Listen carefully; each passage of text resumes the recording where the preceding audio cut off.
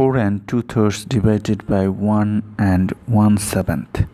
So in the first step I will just translate this expression. This divided by means the division sign, then 1 and 1/7.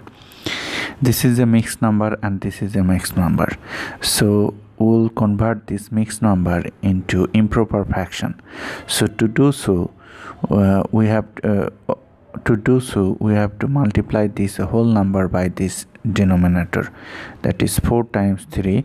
Then we have to add this numerator, and then we have to place denominator the same denominator. We have to place the same denominator, 3 division sign. Then we have, this is whole number, 1 times this is 7 plus this one divided by this 7. So now we have to 4 times 3, that is 12 plus 2 divided by 3, this division sign, 1 times 7, that is 7 plus 1 divided by 7.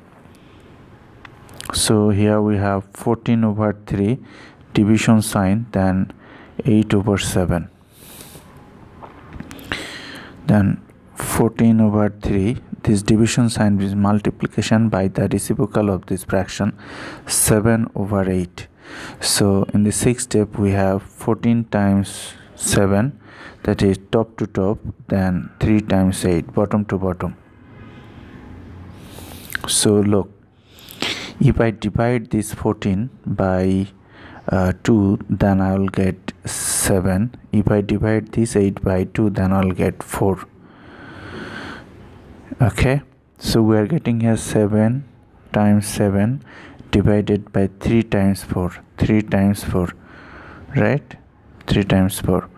So 7 times 7, that is 49, divided 3 times 4, that is 12.